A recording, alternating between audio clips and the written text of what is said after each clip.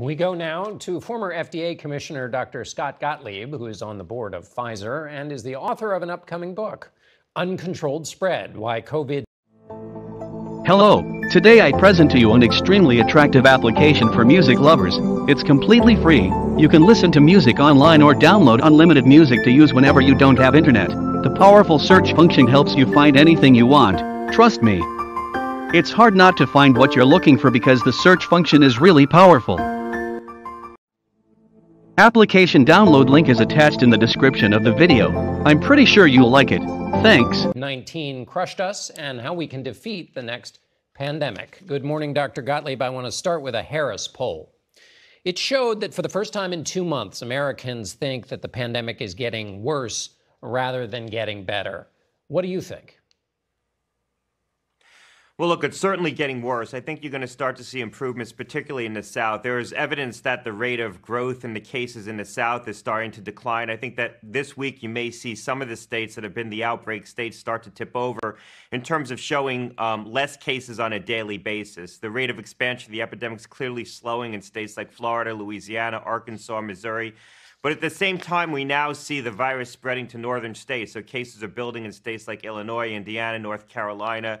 So this is an epidemic that's going to sweep across the nation at different points in time. I think the northern states are more impervious to the kind of spread we saw in the South, but they're not completely impervious. They have higher vaccination rates. There's been more prior infection, but there's still people who are vulnerable in those states. And the challenge right now is that the infection is going to start to collide with the opening of school. And we have seen that the schools can become sources of community transmission when you're dealing with more transmissible strains. We saw that with B117 in states like Michigan and Massachusetts, and Delta is far more transmissible than B117. So that creates a lot of risk that the spread in the northern states is going to start to collide with the opening of school.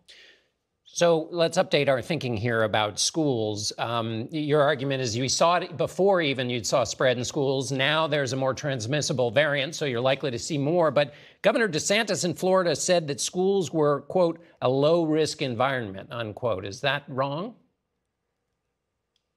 Well, look, schools aren't inherently safe. They can be made more safe if you take the proper steps, but we can't expect the same outcome that we saw earlier with respect to the schools, where we were largely able to control large outbreaks in the schools with a different set of behaviors. If we're going to change what we do in terms of the mitigation, how we approach the schools, we're going to withdraw masks. We're not going to engage in testing. We're not going to be potting students. We're not going to try to de-densify classes.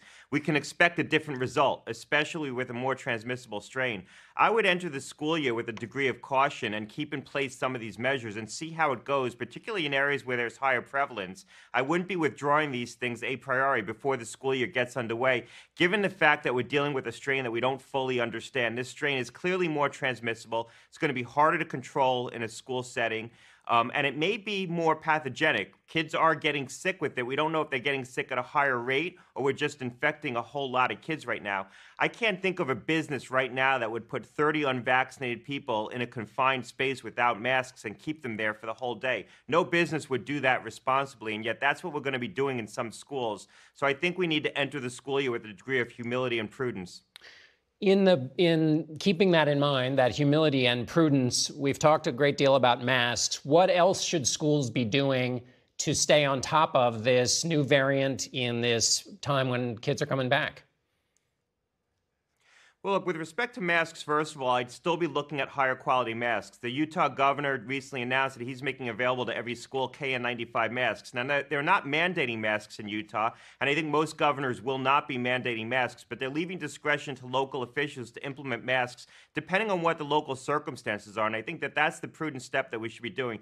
The other thing schools could be doing is operationalizing testing on a regular basis. There's a lot of money, federal money, that's been flowing into states to support testing regimes. Now, a lot of states have had a hard time standing that up, but some have done it quite well. California is going to be testing all students. They've created their own lab. North Carolina, Maryland, Massachusetts have turned to private labs. The Broad is doing a lot of testing for New England states. In New York City, they're doing saliva testing on all students with the help of Mount Sinai, the university, a medical center that I'm affiliated with.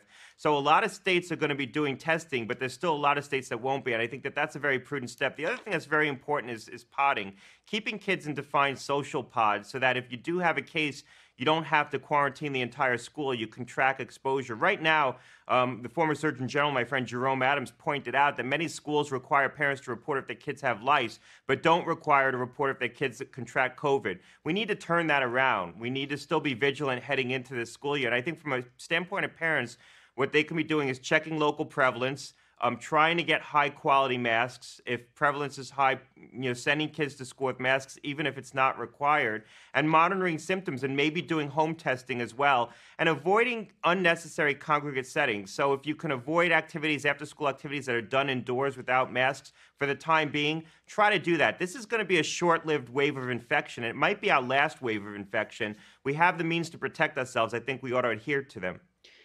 Let me ask you now, for parents who are considering getting their kids vaccinated, so those would be over 12 years old, a lot of parents have expressed nervousness in this regard. What would your advice be to a parent who is weighing that decision about getting their child vaccinated?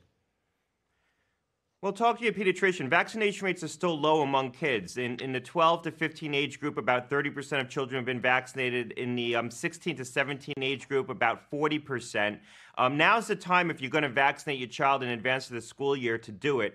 I think for most parents, you should talk to your doctor, because this isn't just a binary decision between do I vaccinate or don't I vaccinate. There's different strategies that doctors might recommend for different children in terms of how you vaccinate kids. Some doctors I know are telling parents maybe go with one dose for now in lower risk kids. Some doctors are spacing it apart. So pediatricians are making judgment calls in terms of how they approach this. So I think parents who are uncomfortable or reluctant to get their children vaccinated really should afford themselves the opportunity to talk to a physician and see if there's a way to tailor an approach that can address any concerns that they may have. The FDA is now, or the administration is now moving to your position on boosters, which is that it should be, there should be boosters for the immunocompromised. We also think about nursing homes in this context. Can you tell us, given that there are going to be boosters coming, are they going to come in time for Delta? What's your sense of when somebody who needs a booster might be able to actually get it?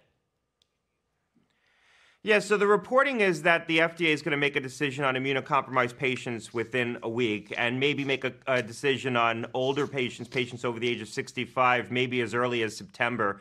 I think, unfortunately, it's going to come a little bit too late for this Delta wave, because by the time you actually make that decision, then CDC issues a recommendation, then you start operationalizing a booster campaign.